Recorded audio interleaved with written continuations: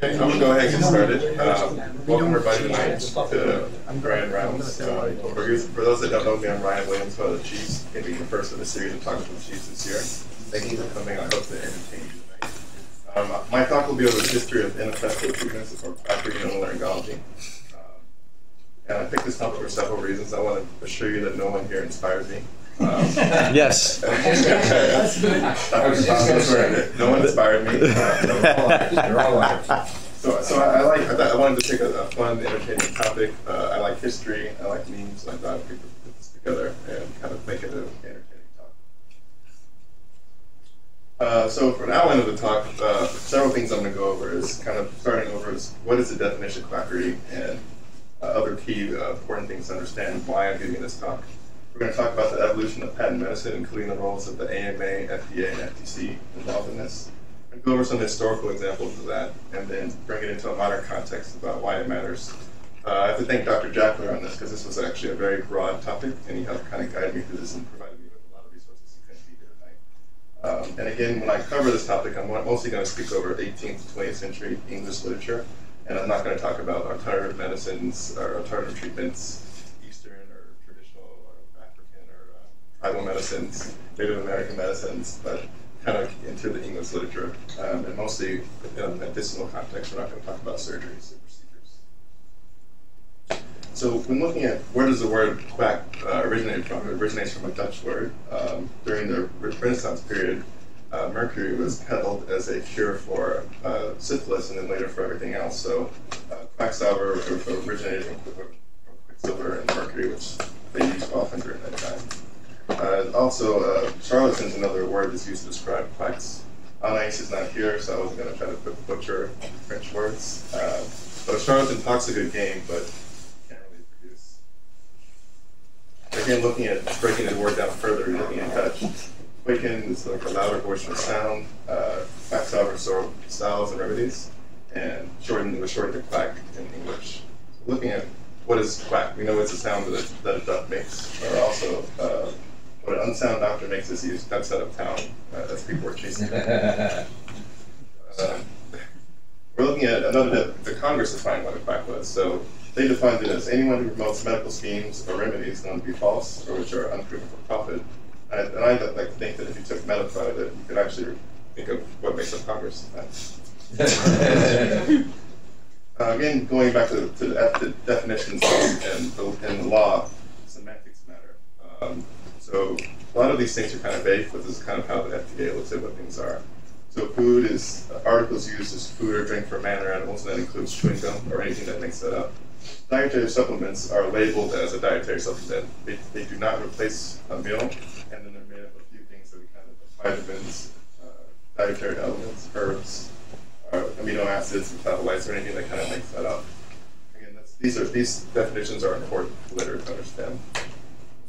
Cosmetics, articles related to promote attractiveness or alter the appearance. They can be rubbed, poured on various ways, external most of the time. And drugs are used for diagnosis, cure, or treatment, and they alter the function of the body of animal or man. So that's the legal definition. I think it's a medical definition that we all understand. A drug is a substance when it's put into a guinea pig and used in scientific paper. Another funny definition of looking at a physician, one of whom we said our hopes when ill and our dogs when well. Okay. So we're all groomed in the scientific process, and that's how advanced modern medicine. So you state a hypothesis, you test it by designing a study, you analyze our results, and you hopefully share that with everyone to kind of medical knowledge. The quack doesn't do that quite the same way. So they present false health claims that confuse the public and lay people, present a bogus models of health and mankind, create fear of everything else except for their product. They try to identify with the victim in hopes of selling that, offer a false hope to cure that, and then they want to cash in on that, so they make an organization to sell that. So again, what is a quack? Is a quack someone with medical knowledge or non-medical knowledge? Is it someone that's offering unproven therapies? What I think a quack is someone that is, they don't have to be medically, They can be either medical or non-medical, but they're offering false claims. They try to give off a product they know that doesn't work. So the training itself doesn't really matter. So when we looked at how quacks advertise, there's certain common things that are present to everyone. And major things. So they appeal to people's vanity, offering individualized treatment, self-treatment, home treatment. False hopes again, making up fake diseases that they treat, and then trying to turn these people into. Some people offer testimonials because we all want to share some of our personal good experiences. So in doing that, these people become salesmen and saleswomen for them. So here's a historical picture of kind of what you think about quackery, or old sayer.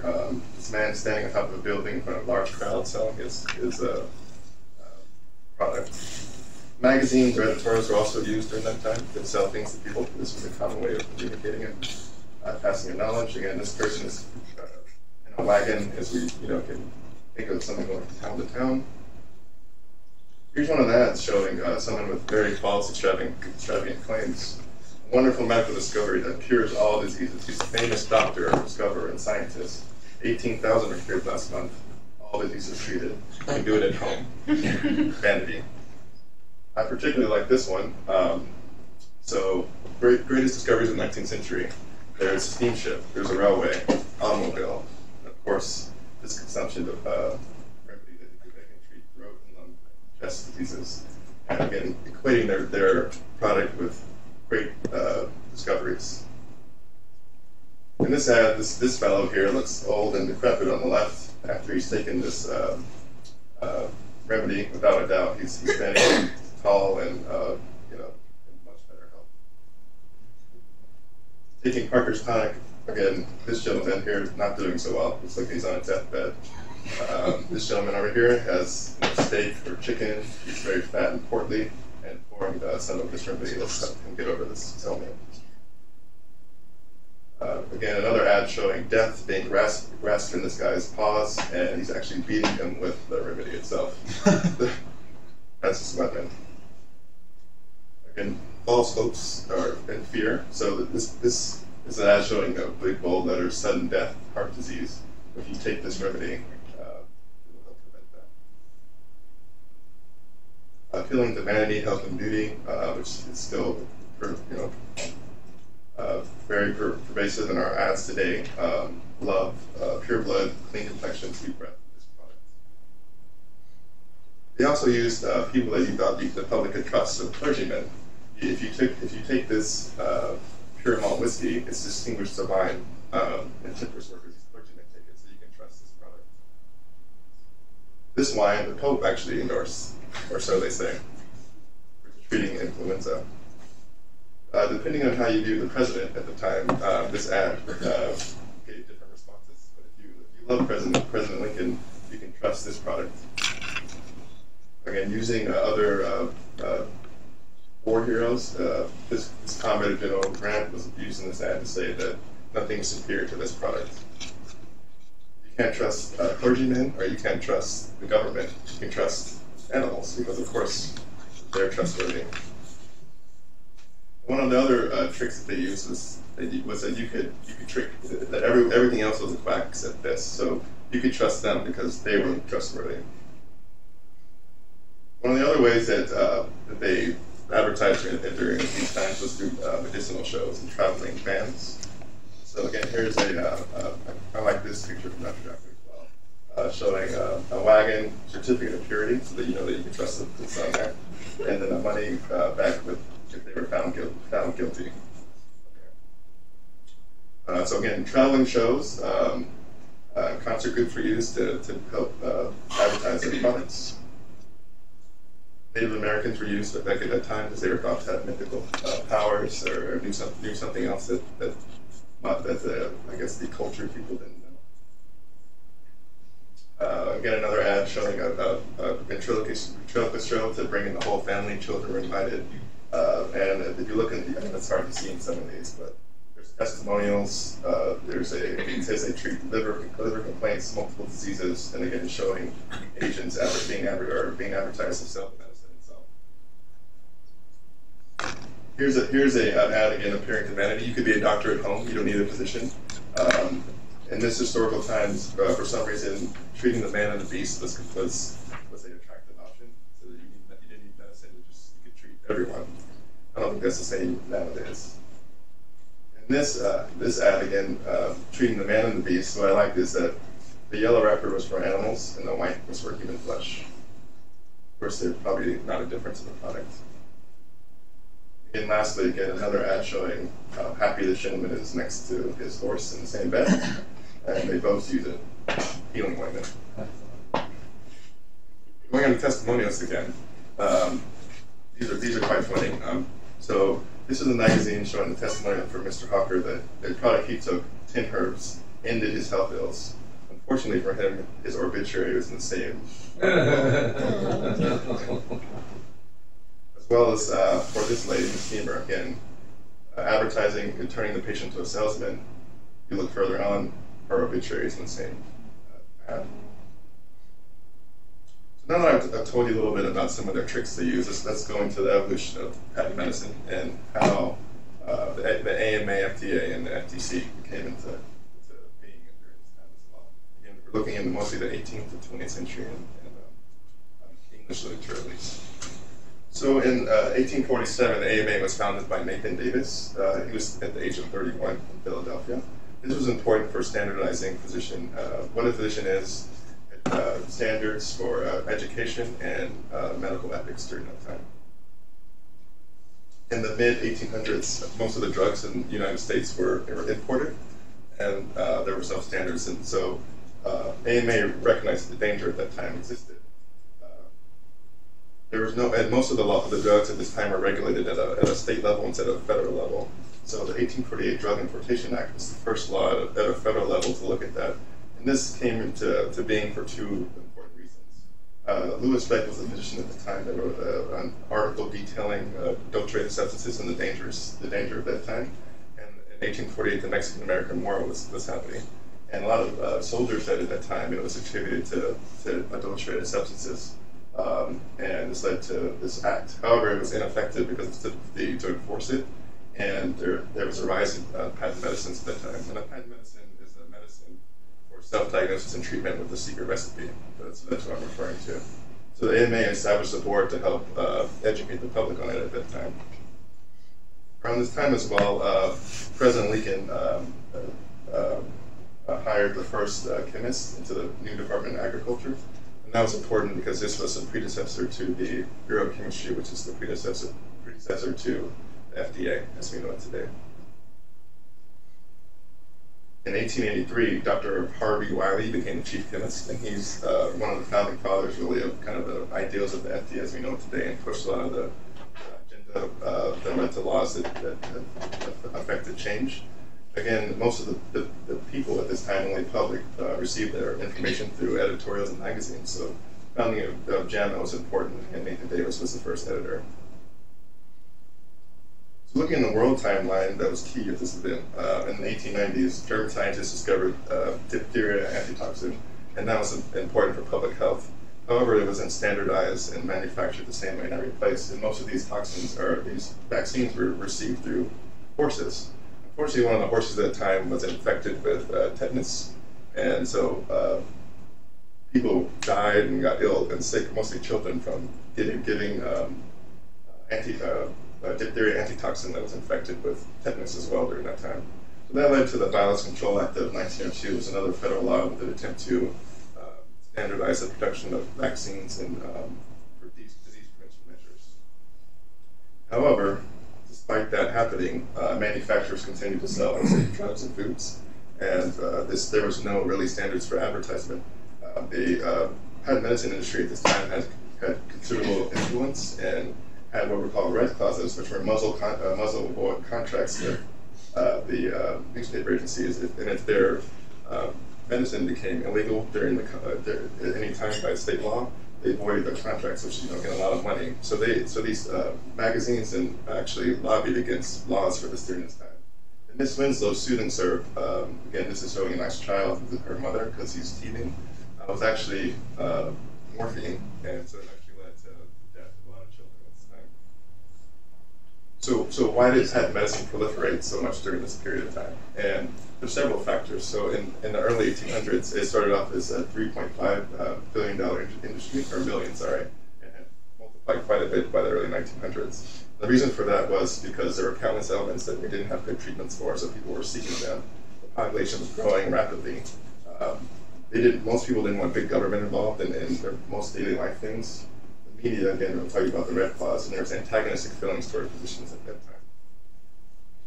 However, again, things did prevail with law and regulation, or attempted to be. The Coddler's National Weekly and Upton Jungle Sinclair were two key publications that came out detailing a lot of the problems in the food and drug industries, and the public paid attention to that. That led to more regulation of patent medicines at a federal level, and they attempted to standardize things to correct some of those problems. In the AMA in 1913, the propaganda department was established with the help of trying to educate the public on fraud and quackery. This is now known as the Bureau of Investigation, and there's a website. This department of the AMA, the division still exists. Arthur Crampton was the director, and he's important because he helped release many volumes of books related to this. And IGEA was founded around that time, which helped educate the public. And some of my information today actually came from some of these books. The Federal Trade Commission was also established around this time. And the Federal Trade Commission was established to promote fair business practices. What was important at this time, around 1925, William E. Humphrey was appointed by President Coolidge. And he was important because when trying to improve the way business was perceived, he targeted patent medicine because he didn't think that the public had a lot of mistrust because of that. Going into what he did, marmalade at the time was a fat reducer. Key things to note was that obesity was not considered a disease at the time. And the ingredients of marmalade were desiccated thyroid from animals and laxatives. So you can imagine it was pretty effective when people were using it. And others not active ingredients, but the ingredients changed yearly based on the prices around that time. So you can see in this ad that there's an obese sister here who's going home or going to bed by herself while her thinner sister is going on a date. So again, the best company was targeted by the FTC, and in 1931, the FTC successfully got them to stop advertising. However, it was later overturned by the Supreme Court because they didn't meet their burden of proof to show unfair practices as far as monopolizing the industry. The 1938 Wheeler-Lee Act came and it did also include advertising, and the FTC actually won in 1942, and that's kind of led to some of the modern practices that we have today. These are landmark pieces for the FTC. Moving back to the Pure Food Drug Act around 1937, despite, again, the recurring theme you'll see is despite federal laws being passed, manufacturers find ways to work around it. And sulfonamide came out around that time and was marketed as an anti-infective wonder drug and killed many people because it's when it was analyzed, it was actually the same thing as antifreeze. So this led to the Food, Drug, and Cosmetic Act, which is, again, a founding opponent of the FDA as we know it today. This is Theodore Roosevelt signing it in. Franklin. Sorry, Franklin Roosevelt. Sorry, signing it in, and it required it sending control to therapeutics and cosmetic devices, outlaw false claims, and again really standardized key concepts of the FDA as we know it today. Again, a recurring theme, despite these federal laws being established. We're all familiar with thalidomide. Thalidomide came out around the early 1960s and was marketed to help with insomnia and nausea. So pregnant women were taking it, and that led to many birth defects. So this amendment was made to help expand FDA regulations over advertising and regulations of requiring proof of effectiveness. Okay. Now that I've kind of told you about the history of kind of how we've gotten to some of the modern regulatory functions of the FDA, FTC, and AMA. I'm going to give you some historical examples that relate to otolaryngology in general, but they're fun. As long as the medicine has been here, there have been people wanting to cure bowel movement and fatness. Here's an ad showing a sage and sulfur hair restorer, and I like to point out that this is, I feel like it's like watering trees. Over in 5 months, he starts out with a bald head. In my maze, it's a full set of hair. And the beard, too. Yeah, these things are just filling out for him. Going to this ad, again, another one thing, detailing another cure for baldness. When they analyzed the components of this, it was actually 93% water, 6% alcohol, and with a few other mixed ingredients. Berry sugars for hair was also a similar thing. Another bold claim for curing baldness, but with a mixture of mostly 97% alcohol and a few other scattered ingredients. Where before all was bad. This kind of medicine ad is actually quite funny because it says, do not place this preparation on any part of the body where you do not wish hair to grow, because it was so effective. Not only were there solids and remedies for that, there was these caps that were guaranteed by the bank. Evans' vacuum cap was basically massaged the scalp, and it claimed that you use this several times a day that your hair would grow. I don't know how to show that. Another use that you probably didn't know existed for advertising was cocaine. Was used to cure dandruff, and also, if you look at this lady, this top ad had a full set of hair related to use of her cocaine. Tapeworms were advertised. I'm sure these were effective to cure fatness. Not used today. This ad had a 100% guarantee that if you wore this custom-fitted ear stimulator, that you would be able to control your appetite effortlessly. Moving on to facial devices, because as long as there's, again, in these devices, people have wanted them. Actually, it's not a device. Arsenic was marketed during this time to get rid of freckles and have a pale complexion. Unfortunately, it regularly killed its users and led to blindness. Not only for men, not only for women, but was made for men as well. And again, claiming it was safe, arsenic. Here's a device I found quite funny for it. Why do you need a facelift when you can use this curves of juice that pulls the cords, produces chill? Here's a dimple machine that was designed. I didn't find anyone that specifically used this, but this may work. This was quite an interesting design. Looks like Hannibal Lecter's mask, but again, this goes to tighten the face, make you look younger, reduce wrinkles. It recently just came off Movember, so I think this would be pretty popular. Again, before the use of this, there was a milk mustache. After using it, nice, strong mustache, only for 5 minutes a day. Why do you need rhinoplasties when you can have this device that treats crooked noses or with internal deformities? Again, here's another ad showing that again before, denoting an over-rotated tip, but afterwards perfectly straight. Here's a German ad showing in multiple sets of noses. This device has lots of screws and adapters on it. Here's a picture of this gentleman wearing it. I came along this cure, so I had to put it in the talk. Called Dr. Williams' Pink Pills for Pale People. Any idea what you think this might have done? Tan. Tan? Yeah, no, actually, I'll tell you. So in this ad, this woman apparently was able to do her day's work before, and my pink pills for pale people helped her get back to doing surprising her husband because she was able to work at home. It also cured ataxia, neuralgia, nervous headaches, and weakness of all forms in male or women. So around this time also, in the early 18th century, when X-rays were discovered, radium was used for all sorts of uses.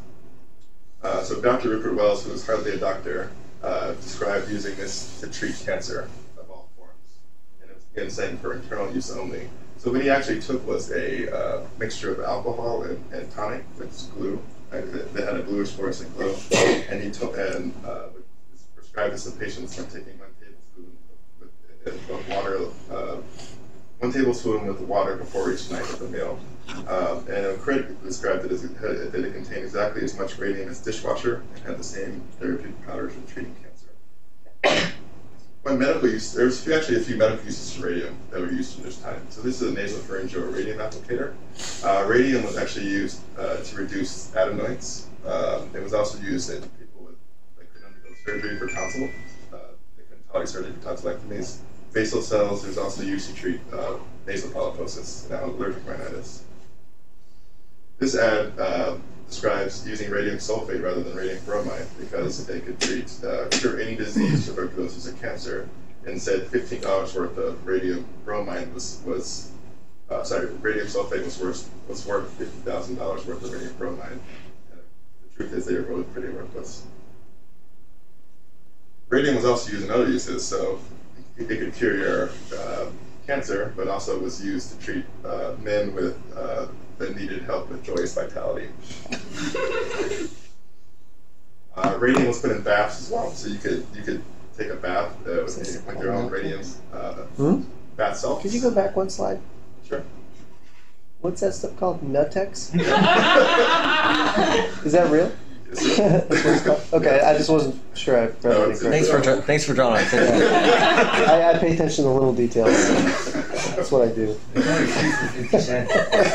Little details. Yeah, exactly. It's real. You could use it in bath salts. Radium is also, if you could bathe in it, you can drink it as well. So this was, and who would want a water cooler at work with radium in it? But it was touted to treat goiter, kidney troubles, heartaches, hay fever, rheumatism, gout, diabetes. Radium also had some role in treating ear disease at that time. So here's a hearing aid with supposedly with radium in it that was touted to cure deafness. And here's a little picture of it showing the cylindrical part was inside the ear with the curved part of it in the concha. Again, not very effective. The vibraphone was supposed to be a upgrade from that and had a vibratory piece. Like this company would sell it for $15 for a pair, and then you could return it for half off, or get half your money back. So that's how they got that was their scam. So moving to the cold cures headaches and pain. Look at some things there. So this was a ammonium chloride inhaler. This company marketed for treating loss of voice, asthma, and hay fever. But you can't read the ingredients for this, but this is for cold. It's called BQR. The ingredients in this were alcohol and chloroform. So I'm sure that was very effective. Cocaine was marketed for treating as an instantaneous cure for toothaches. You saw it earlier. There was Medicaid electricity. How could you get any better than that? Take care of the part of the system. Hay fever, colds, asthma, you can carry in your pocket. This is one of my favorite ones that is in here, called One Night Cough Syrup. Jesus Christ. Because you're either going to have the best one night of your life.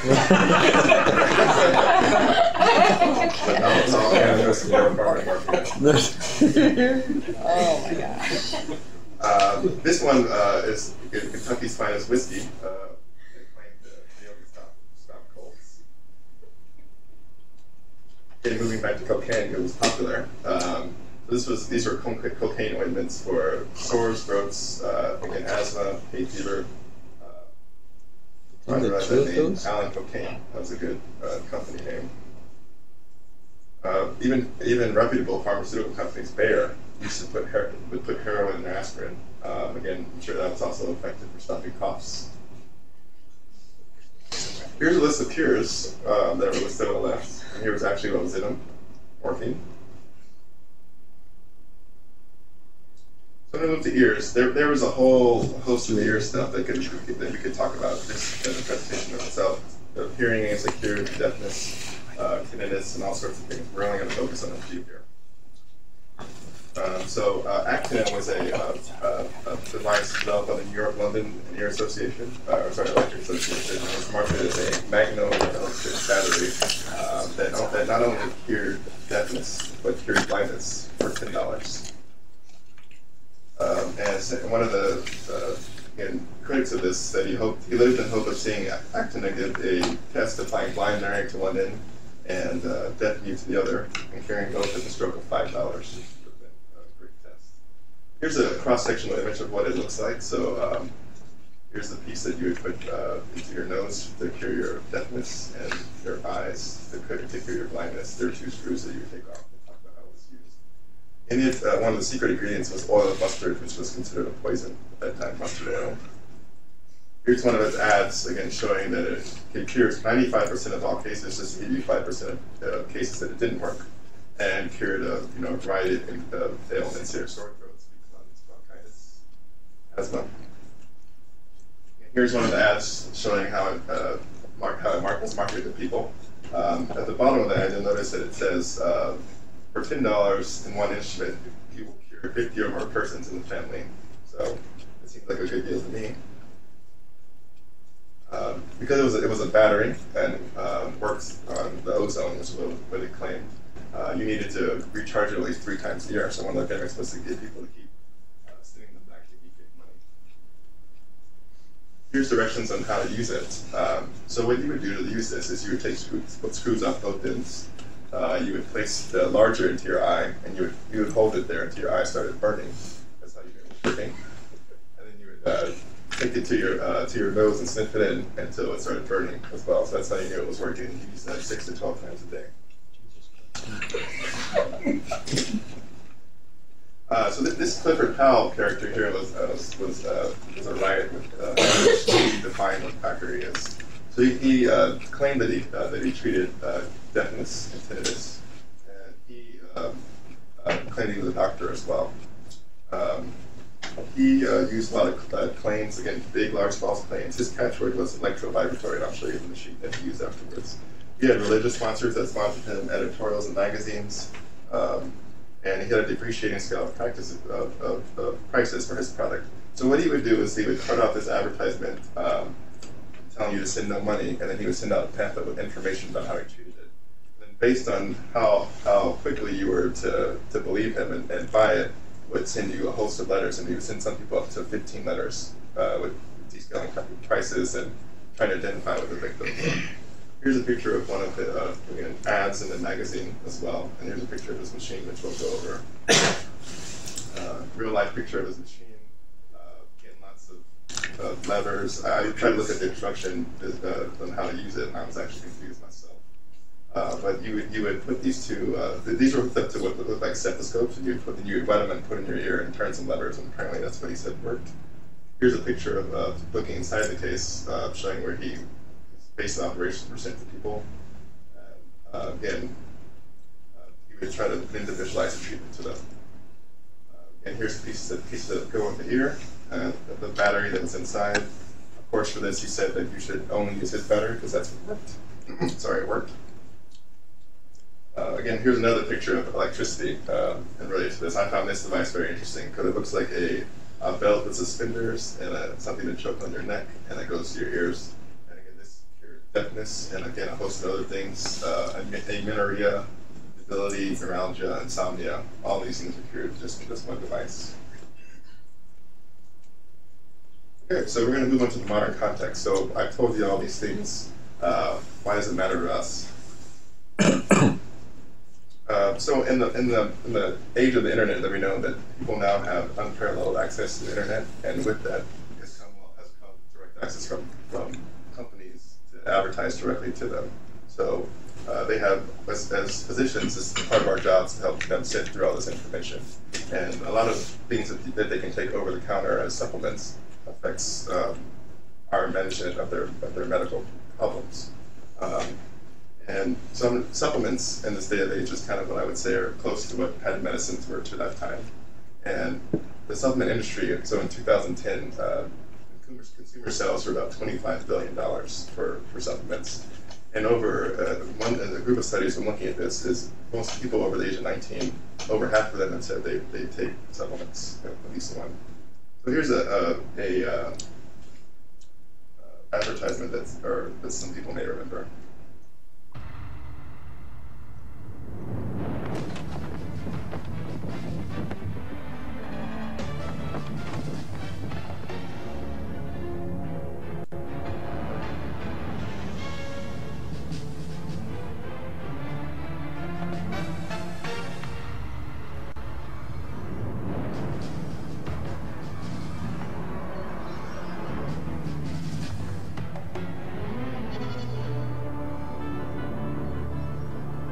Freeze!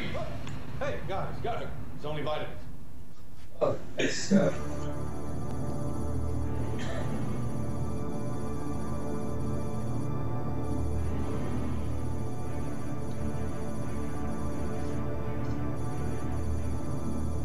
Vitamin C, you know, like in oranges. If you don't want to lose your vitamins, make the FDA stop. Call the U.S. Senate and tell them that you want to take your vitamins in peace. If enough of us do that, it'll work. It's not about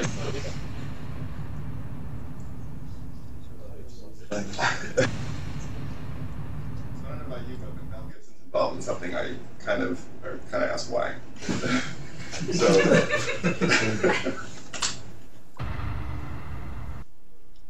So how were vitamins supplements regulated? So in the mid 1900s, they were classified as a food additive, so they actually had stricter regulations than do now.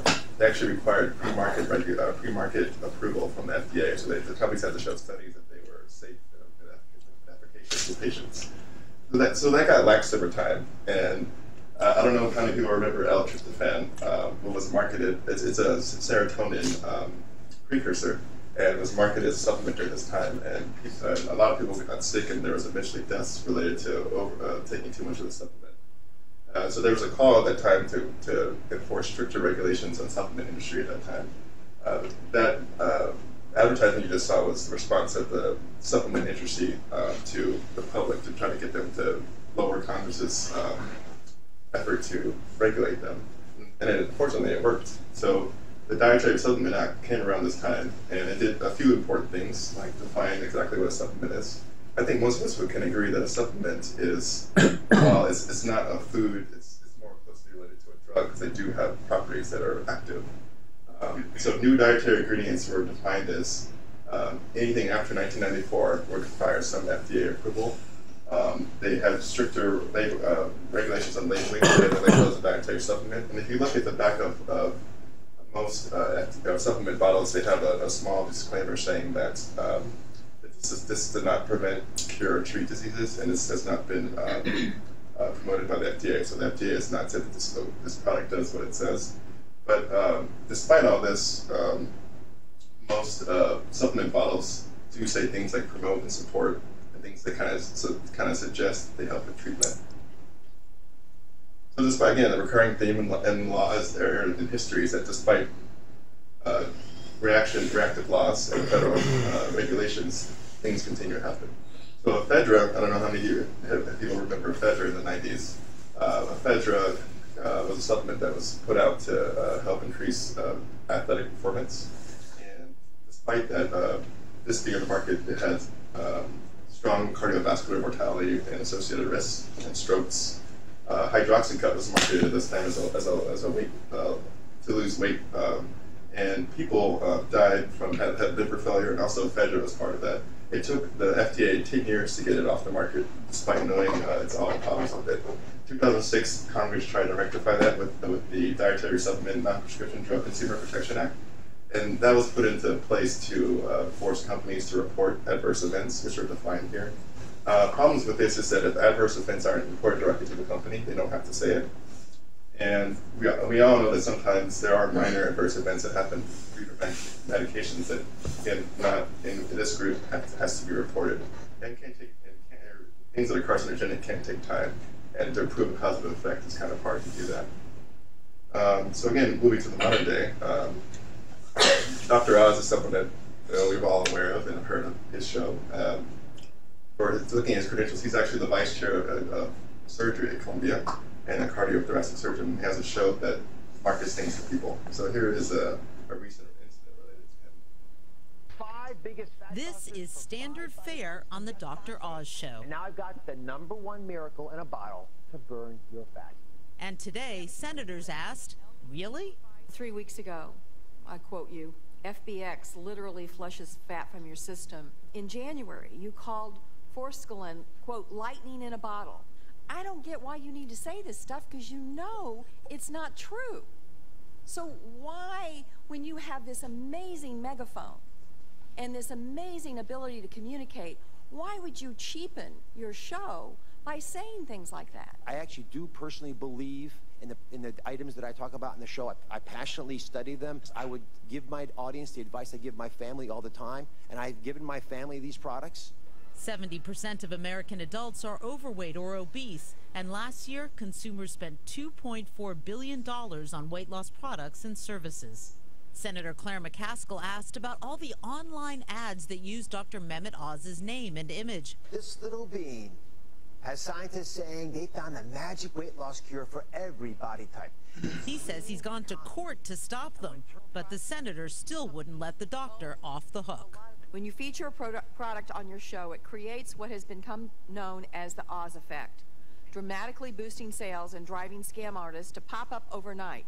Oz acknowledged that these advertisers might have been inspired by his flowery language. I used language that was very passionate, but it ended up not being helpful but incendiary. And it provided fodder for unscrupulous advertisers. I'm second-guessing every word I use on the show right now. Oz conceded that oftentimes the claims he makes about some products wouldn't withstand the scrutiny of the Food and Drug Administration, but they don't have to. Supplements don't have to have their claims approved by the FDA. McCaskill's prescription, Dr. Oz needs to get passionate about what really... So again, so the company in this ad that, or this picture, or this editorial, got fined $3.75 million by the FDA, or FTC. Nothing happened to Dr. Oz himself. And FDA has a really hard time getting supplements off the market because they can't do anything until after people have been hurt and they get shown proof that it's caused by the supplement. So how does that apply to our fields? I took a look at a few common things that we look at sinusitis. So this is a 10-minute Google search of this. And as you can see, a lot of these things look like medicines, and they're in kind of branding that looks like medicines.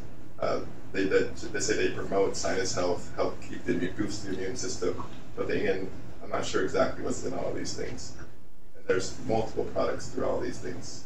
Again, promoting clear nasal sinuses and passages, strengthening the body's immune system. Sinus support, again, it looks like medicine. This is what the public sees. The tinnitus, there's keep going, how many products there are for this. Tons of products for all these things. And again, this affects our management of things. And the claims don't have to be approved by the FDA. A lot of things can get put on these things and marketed to promote things. And again, I think this is the new area of quackery and medicine. And if you think it's just on the internet, it's also in our own fields of the bulletin. We all get this, not all of us, but it's in our mailboxes. Here's an advertisement for tinnitus that's in somewhat of a medical journal.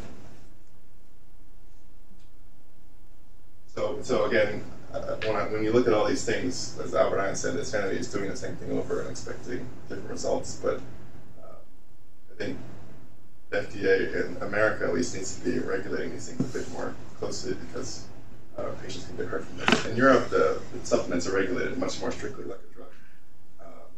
Require pre-market approval before they're put on, have a lot more stricter regulations. But for us in America, the supplement's a big industry, and lobbying affects change. So they have a lot of money that's influenced a lot of politicians to make this easier.